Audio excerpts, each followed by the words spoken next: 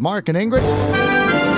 Whether it's live now or later today on Facebook, time for the Hollywood Hot Seat, brought to you by Carpet One, Coleman Street, Belleville, the one store for your perfect floor. Jennifer Lopez, Steven Tyler are finding out the downside of sending so many people to Hollywood. They got to send twice as many home. Ryan Seacrest says 327 contestants got golden tickets, twice as many as normal, but that means you got to eliminate twice as many.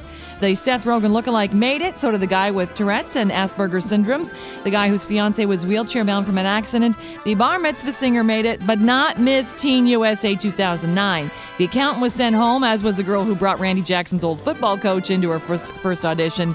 And the White House intern stays. 159 contestants sent packing.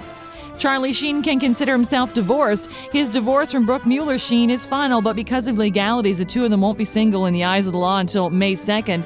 They filed dueling divorce petitions back in November. Both said they separated Christmas Day 2009.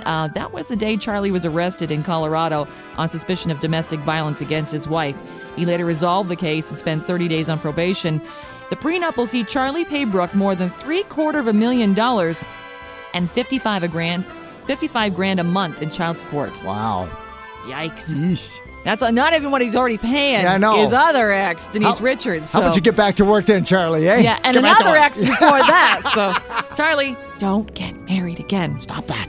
CeeLo Green isn't just a top nominee for Sunday's Grammy Awards. He's also a last-minute hero for Rihanna and the Women's Cancer Research Fund. The artist behind the song Forget You filled in for Rihanna after she had to cancel her scheduled performance Thursday at the organization's annual fundraising dinner because she had the flu. Both singers are expected to perform during the Grammy ceremony. 45-year-old Glee creator Ryan Murphy has been asked to consider directing a remake of the musical comedy Annie, which will star Willow Smith. And not surprisingly, the project's being co-produced by Willow's parents, Will and Jada Pinkett Smith.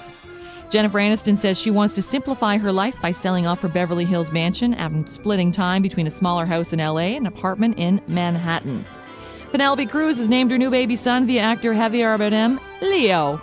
Simon Cowell says he's only watched 3 minutes of American Idol this season. Meow.